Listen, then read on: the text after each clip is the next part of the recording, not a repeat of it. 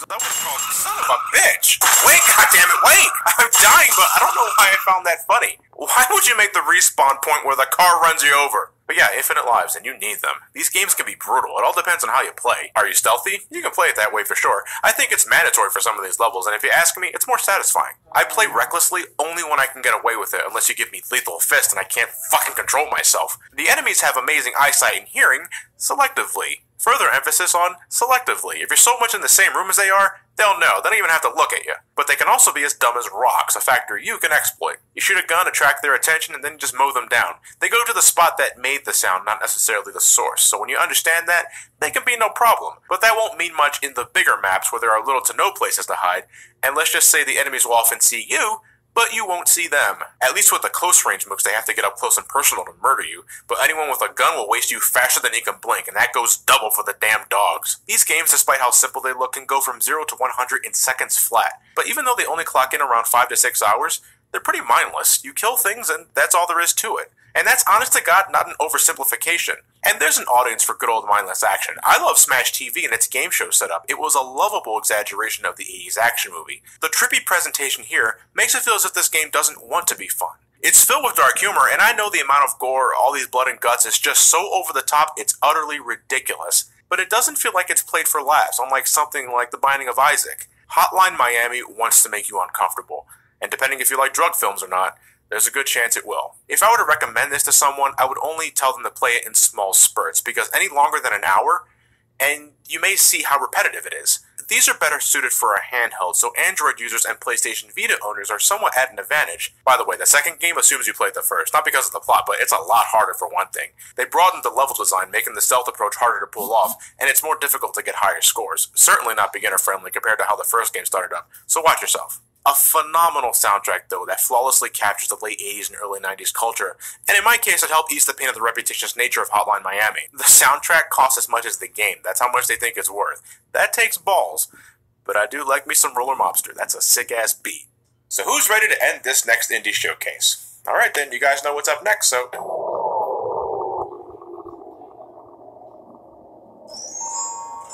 Wait, what? Fucking hell, already? Hell yeah! Yeah? Five Nights at Freddy's 4 is out! Already working on it. Well, wait for me, goddammit, I'll get the coffee. Okay, well, I guess I'll quickly handle Five Nights at Freddy's 4 first, and then I'll review AVGN Adventures. Ellie, how do I get this thing to stop? End the video. Oh, yeah. Thank you guys for watching. Have yourselves a fantastic night, and take care. Oh, for God's sake, it's still going! John, just get in here already. I'm coming. Once again, I was down there, and then shut the door the very instant you hear loud breathing. Five Nights at Freddy's 4 emphasizes sound like you wouldn't believe, and every other game had some element of sound to the game, but it was mostly for atmosphere and to fuck with your head. It's a bona fide gameplay element here. Like it or not, you need to play the game with a respectable level of volume, with headphones, because sound cues are how you're going to stay alive. You listen for footsteps to know if the animatronics are walking around the halls, and you listen for breathing when you think they're right next to the door. This is very, very important, because if you flash your light when they're close to you, they jump scare you. But if you close your door without listening for breathing first, and they just happen to be across the hallway when you do that, you just gave them an open invitation to your frontal lobe. Freddy and Foxy are handled a bit differently, but checking on them is just as important, considering how close they always are, and multitasking is once again just part of the total challenge. It's kind of weird, isn't it? What's stopping these gargantuan robots from just barging into the room at once and grabbing the kid? He's a kid. The doors don't even have locks on them. What the hell's a flashlight gonna do? And Foxy starts outside the hall like the others, but when he heads inside the room, he goes for your closet first. Not the kid. He goes through. What do we do? You don't know how to work a doorknob. My hands are rusted open, man. Well, I can try to, but from that... Oh, Jesus! What the hell was that? Did he just take my picture? I'll try the door again tomorrow. This is a nice closet. It doesn't look much different, but it plays almost nothing like the other games. Whether you're new to the series or a returning veteran, everyone will be thrown for a loop. And this game is pretty friggin' hard. Pretty freaking hard? It's fucking impossible. I was there. You got your ass kicked. Well, I didn't see you play much of it. Because I'm fucking terrified. Yes, and I feel comfortable in saying this. Five Nights at Freddy's 4 is the scariest game in the series. Building up anticipation through sound is one of the worst ways you can give me the jitters. It pains me that I even have to wear headphones to properly play this. I know something's out there. I think I can hear some sort of noise, but I won't know for sure unless I flash my light at the pitch black hallway. Even if there is nothing there, there could be a chance they're over at the other door, or maybe under the bed, or maybe the closet. FNAF 4 doesn't just exploit the logical fears of a child, it fucks with a human being's primal fear of the unknown. You gotta put up with this for 6 in-game hours for 5 nights, and slipping up just once, whether you didn't listen closely enough or perhaps your fingers just slipped, makes Uncle Fredbear greet you with a big old bear hug. Take it from me. As a guy who loves the Five Nights at Freddy's series, this game will kick your ass and make your heart pound, as if you're actually being hunted by your worst nightmares. Let's put it this way. Scott Cawthon had to patch the game just so people could have an easier time hearing things. Otherwise, people would flip their shit over every little sound and couldn't distinguish it from robot breath. I wouldn't say you'd be as terrified as the kid you play as, but come on, John couldn't finish this game. Hey, if you ask me, it does its job too well. I'm a defenseless kid. There's nothing I can do about these animatronics approaching my child's safety doors. Give me a gun or a rocket launcher, and maybe we can talk about something here. Pull your ball hair out was part of the joke, but there comes a point where if you're not careful enough with the parody, you end up playing the mock troll completely straight. This game made me an angry video game nerd. Mother of fuckballs, I wanted to crack my controller in two after dying from bullshit like death blocks and the fucking ground control. I slipped off the edge more times than Luigi with butter under his greasy shoes. I was enraged when I discovered that deer shit could go through walls. And who the fuck thought that a naked grandma witch on a broom was a good idea? I don't drink Rolling Rock, but after playing this shit, I still wouldn't drink it. I'm more of a Dos Equis guy and coffee. You know, when I completed this, and after I laid the final hit on Fred Fox, I didn't have any real sense of accomplishment. You know, it wasn't anything like grabbing the final orb after whipping Dracula or grabbing the Triforce of Courage in Zelda 2. It was just a sigh of relief. You know, I'm not sure whether or not it was because it was finally over or the fact that I only paid $5 for this game. So the bottom line here is, if you were to ask me whether or not you should get this, well, do you enjoy the AVGN? Are you eager to purposefully put yourself in a game that doesn't pull punches through intentionally archaic design? Then go for it. I don't consider AVGN Adventures to be a shitty game that sucks ass, but again I stress that I believe a lot of enjoyment stems from whether or not you're willing to run along with the joke. If you're not up for that, then AVGN Adventures will probably just be a frustrating, unforgiving, hard as cold balls throwback to the laughing, joking numbnuts that were shitty video games. And all of this was just on the normal difficulty. If you can conquer this shit on old school or higher, give yourself a fucking medal. Still, it's awesome that this game exists at all. It really goes to show how far along the man has come. And achievements like that are what drive me to further pursue my goals. This is my 100th Johnny Versus video. And it feels so appropriate that the subject matter of that benchmark is the motherfucker that helped inspire me in the first place. As long as there's a video game out there, and as long as there's someone entertained with a video review, this train ride ain't never stopping. But I got a feeling you guys are a little sick of the indie scene, so here's what's happening. The next few reviews are going to be on modern games. But while that's going on, you guys should go to vote on what the next marathon is going to be between these 3 franchises. Mother, because I get a lot of requests on that one, Metal Gear in celebration of the Phantom Pain, and Star Fox in celebration of Star Fox Zero coming out on the Wii U. Now these are the next 3 marathons I'm handling regardless, but you guys are going to determine which franchise gets looked at first, so vote away. And again, and again, and again, and again. Thank you all very much for sticking by with me for over 100 video game reviews. You know, this channel's going through some changes pretty soon, and it's all thanks to your continued support and devotion. I am very happy to entertain the likes of you all. With all that said, thank you guys for watching. Have yourselves a fantastic night, and take care.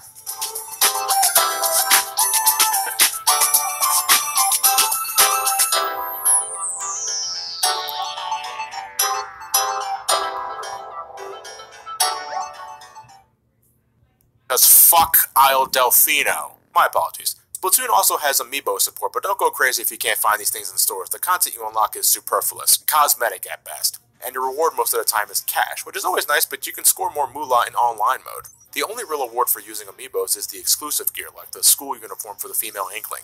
This is nifty, but nothing beats a cozy t-shirt and a hat. Yeah, I'm lame, I know. But it's important to stress Splatoon is much, much better with friends to play with online.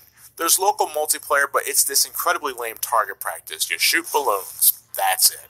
There isn't even a co-op story mode or anything of the sort. Maybe in another free update, but I doubt that, and that's something that should be seriously considered for the eventual sequel. Couch multiplayer is still a thing, goddammit. We're not all connected to the Matrix just yet. There's still fucking time! There's already something enticing about the game's wacky, upbeat appearance and very easy to understand mechanics. Everything just connects together well when you have other people to play with live, preferably with an online chat going on.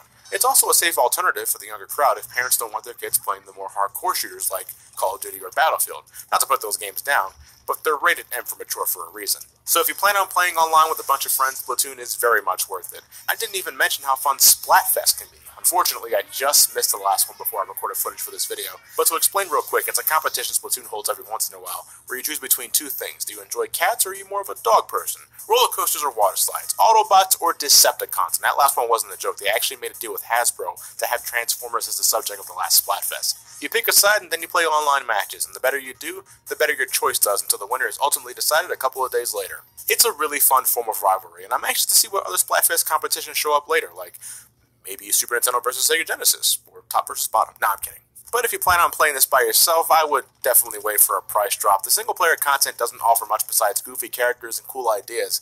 And competing online just isn't the same if you don't have someone to trash talk to. Isn't that right, Ted, you piece of shit? I kid. But why didn't you help me defend the fucking tower? That was our win. It was our win! So make sure you got some friends with Splatoon before you yourself get Splatoon. It could be a great time together. And as for my next review, I'm heading back to Gotham City for Batman Arkham Knight. And I'm looking at the PlayStation 4 version because of the 60s Batman costume. I just can't help myself. But we're going to see the last game in the Arkham series is more than just added costumes for the Batman. Also, the straw poll for the next marathon is getting really interesting. Metal Gear and Mother are basically neck and neck while Star Fox sweeps in the corner. But again, this straw poll won't end until I review Super Mario Maker, so there's still plenty of time to make your choice count. And as always, thank you guys for watching, have yourselves a fantastic night, and take care. Hello there, kids and squids. If you have the time, I'd greatly appreciate it if you took a look at some of my other videos. Just click the annotations on the highlighted footage and give them a watch. Who knows, maybe I can recommend you something you never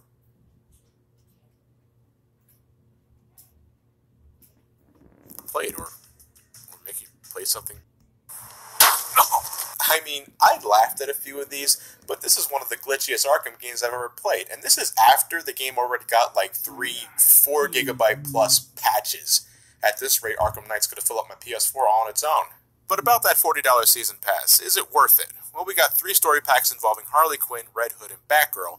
The first 2 lasting about 20 minutes, while Batgirl's scenario is a bit meatier. We have a few challenge packs involving the Bat family and more costumes for the Batman. I won't lie, I was giddy as fuck for the 1989 Batman costume, complete with the 1989 Batmobile, but you can only use it for races since it doesn't have a battle mode, which is bullshit. It had guns in the 1989 movie, and it blew up the Ace Chemical plant with tire bombs. Ah well, but the exclusive racetracks that are based off of the 1989 film and Batman Returns are pretty cool. I bought the season pass knowing I was going to review this game, and I enjoy some of the content, but the story packs feel more like prototypes than full-out content. I like controlling Harley Quinn and Red Hood, but these campaigns are so incredibly short they feel almost pointless. There's still a couple of months worth of content left to unlock, but I think you're better off waiting for the inevitable Game of the Year edition if you don't want to spend over $100 for the complete package. As for the main game, I have to say this is the weakest entry in the series for me, but don't take that as me saying the game is bad. No, it's still a remarkably solid action-adventure game starring the Dark Knight. The combat is still as good as it ever was, same goes for the stealth game, and the Batmobile is a great tool for getting around the city and for getting out of those tight spots. Graphically, it's fucking gorgeous and showcases what the current generation is capable of putting out, and nearly everything is rendered in real time. That means the Adam West costume for every occasion. The campaign, on the other hand, is a weak point. I'm not very captivated by the plot. The things to do in Gotham City are not very interesting. It's either straight up boring or wearisome to almost ludicrous degrees, like the militia stuff. Did I mention how this game also gets boss fights wrong when they got that part right in Arkham City? Who goofed up there? This warrants a revisit at some point. Maybe I'll provide an update when every piece of DLC is released, because that's just the nature of how things work nowadays, especially with Warner Brothers. I love the Arkham games, and Arkham Knight is fine as is, but I feel it missed the mark on being the greatest Batman game ever made. This is the grand finale of the Arkham series, but I hope this doesn't spell the end for great Batman games. Well, whatever the case, I wish Rocksteady Studios and WB Montreal the best of luck with whatever they plan on doing from this point on. Anyway, that's a wrap for the Batman. For now. I got a feeling this isn't the last time we'll see him.